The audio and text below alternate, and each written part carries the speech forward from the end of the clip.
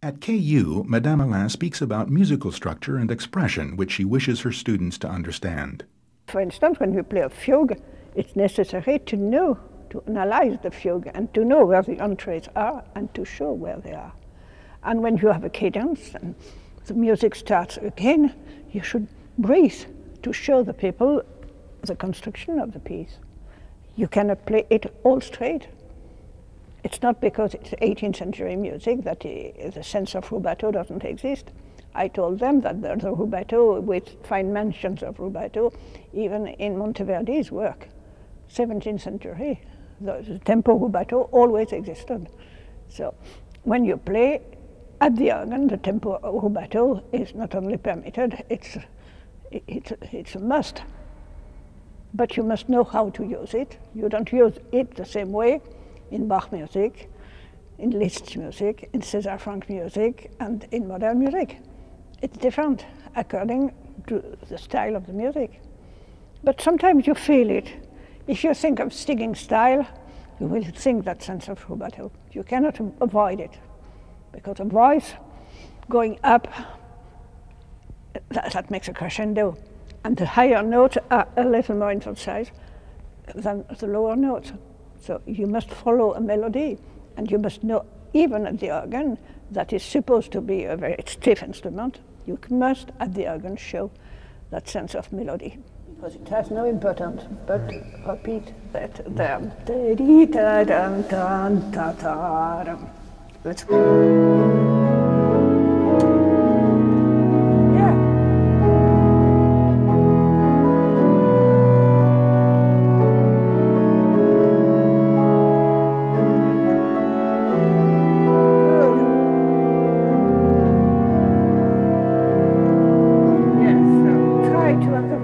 But come back a tempo, you see. You had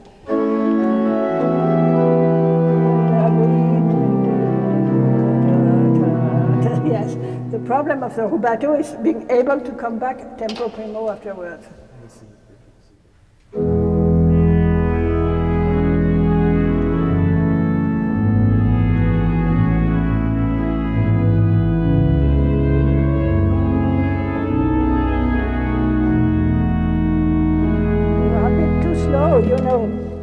It's the same thing as we had.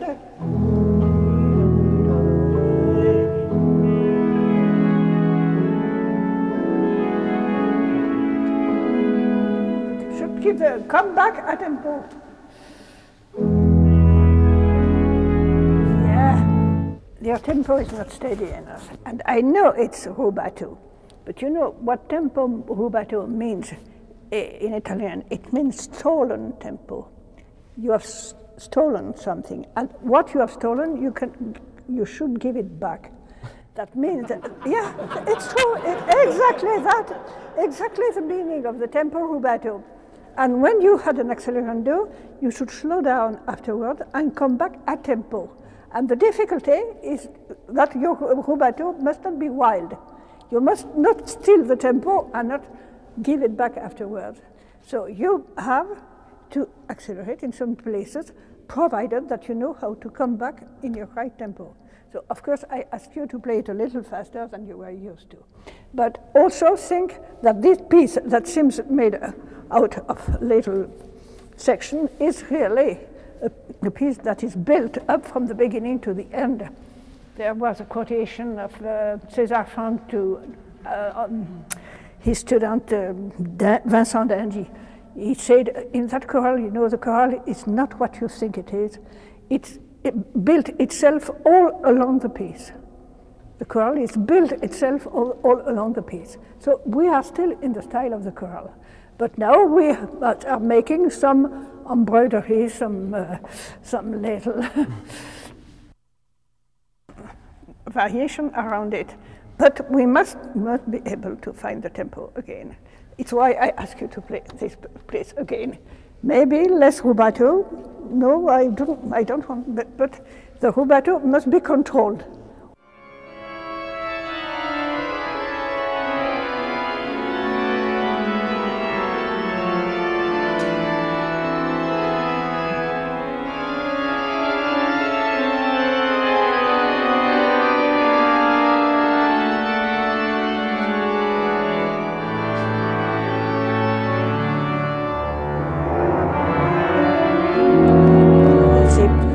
And there are also phrasing marks, da-da-da-dum, ba-da-da-dum, ba-da-da-dum. And you also have this crescendo and this decrescendo. And this gives a kind of a rubato.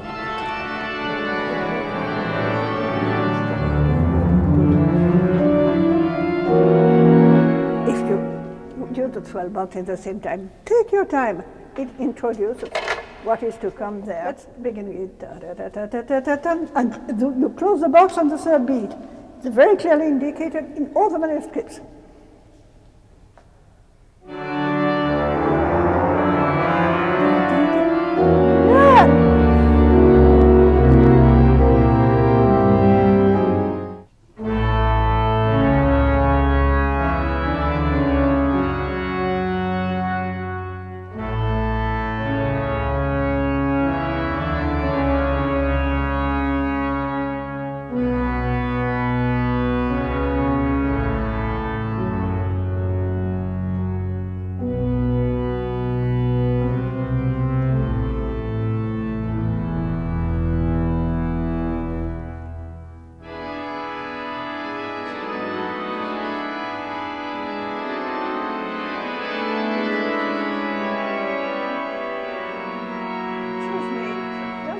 Your tempo is a bit too slow.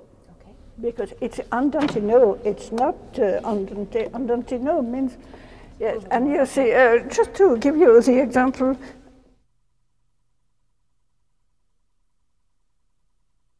think of the first beat.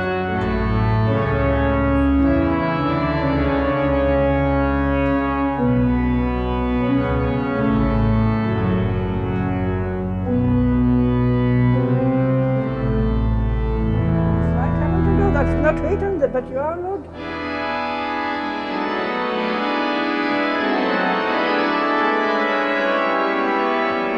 It's a fantasy. So take your time. Rubato, rubato, rubato, please.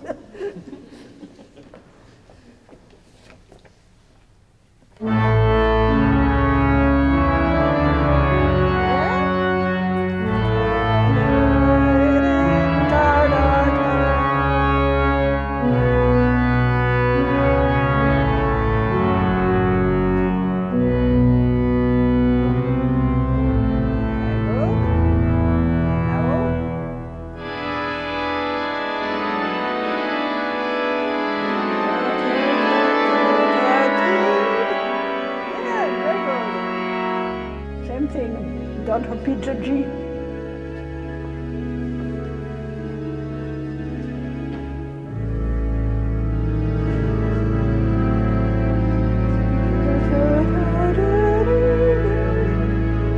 Yeah.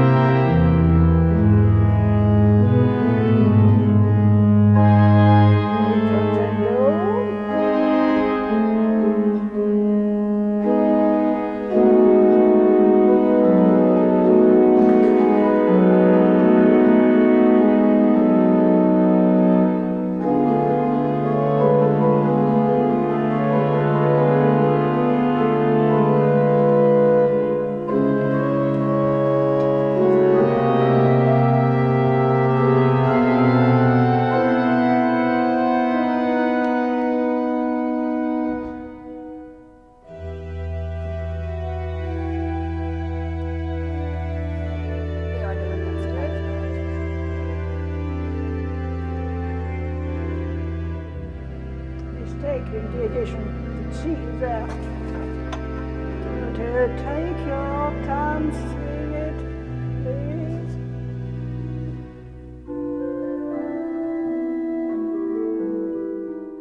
Both in New York and Kansas, she answered questions from the audience. How's your playing changed over the years? changed all the time, you know.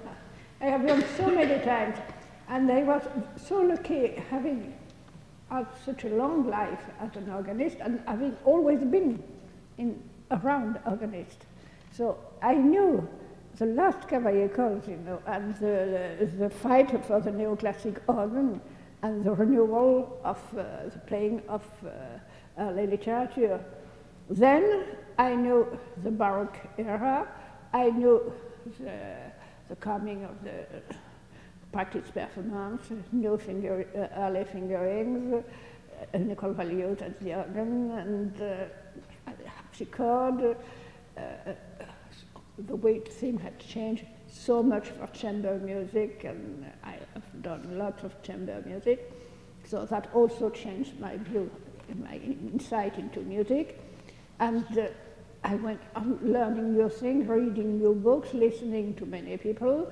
I was fortunate enough to travel very much, to see to play all different organs in Europe, to be acquainted with German literature, with the Dutch organs, the wonderful Dutch organs, Italian organs, Austrian organs, and organists as well, and I have many friend organists from all countries.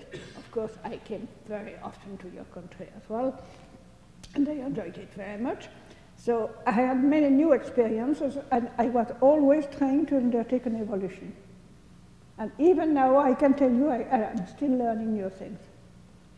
My playing is not what it was, not at all what it was 40 years ago. I always have a certain will for freedom in playing musical. It's, you cannot listen to that in my class. I want organists to make music and not to play notes. And I want the keyboard of an organ to be a musical instrument and not something you push the notes in. But you must learn how to push the notes the right way and to release them. That is also very important. Few people have recorded the whole works of Bach as many times as you have. I wonder if you ever listen to any of the old ones and say, oh, I wish I hadn't done it that way. No, not so much, you know. There were different periods of my life, and some of the records that I did a long, long time ago, of course, I don't agree with the registration anymore, but the feeling is still there, and I think, oh, wow, it was not that bad. Yes, I think I can do better now, but I still sort of enjoy my old recordings, but I don't listen to them very often, believe me. Thank you. Well? At what point in your career did you begin teaching? Oh, very, very early, because I needed money. So I taught music to young kids. I hated it. And little by little, I got good organ students, and the moment I had good organ students, I just loved it. And I learned many things from my students as well. Teaching is really a school for the student, but for the teacher as well. Because many of my students showed me new things, asking questions, and some, that was a time when I began really having very good students. That was in the late 50s, early 60s, the time of the renewal in Baroque playing. So everybody was very much involved in those problems, and it was good to discuss with young people. And I especially enjoyed the Organ Academy in Harlem, where I went, I don't know how many times, every summer. Lots of students from all countries, and the teachers were Anton Heiler, Luigi Tagliavini, and Gustav Leonhardt, and myself. And the four of us made a marvelous team. We had many meetings together, and we had the opportunity of learning very much one from the other, and exchanges between different countries and different cultures. That was very, very important. Could you share some memories of your brother Jean Alain that you have that may be either connected with the music? Yeah, sure, sure. You know, my first memories of Jean Alain is a flood of music coming over my head. The house was so much designed with the organ in the lower level. In the first level, I was living with my mother, and on the second level, there were several pianos for the Alain children to practice. So my father was teaching at the organ, and we could hear the organ, and Jean was practicing the piano on the higher level, and I tell you, it was a flood of music. So every time I could escape, I climbed up to his room, and that was a wonderful place because he was not only a marvelous musician, but he was also a wonderful drawer. And it was like a dream. On the wallpaper, he has painted lots of figures, lots of very unusual people that he had dreamt of, and some paintings of ancient poetries and things like that. It was really just out of this world. So he said he was very good with kids. So he told me, oh, just keep quiet. I am practicing. So I kept quiet. You want to say a word about Jacques and your children? I don't think everybody knows that you have 2 children and 6 grandchildren. So after 6 years in the conservatory, when I graduated, I knew a certain boy since a certain amount of time, so we have waited. We were very good. We waited for me to graduate, and we got married. Well, and my husband was a tremendous help because he did all the management and all the. He understood very well that my music was the most important thing for me. I warned him. I told him, you know, I can marry you, but I will remain a musician. He said, oh, yes, I know that. I accept. So I had 2 children, 6 years apart, and no musicians, but all of them did very well. My son is a big engineer. He has 4 children, sorry. And my daughter is now graduated in history. And she is a doctor at La Sorbonne now, doctoral dissertation on the life of Albert Alain, because she's preparing a big book on the life of Jean Alain. We need a good biography of Jean Alain, that my daughter is now on her way to publish. Well, let's hope, but I am very happy with my children, and still more happy with my grandchildren, because my daughter has also 2 children. So that makes lots of big boys and girls that I enjoy very much seeing. So I am very lucky having been able to be a musician, to travel, and nevertheless have a family and enjoy my family. Was your mother a musician? No, fortunately.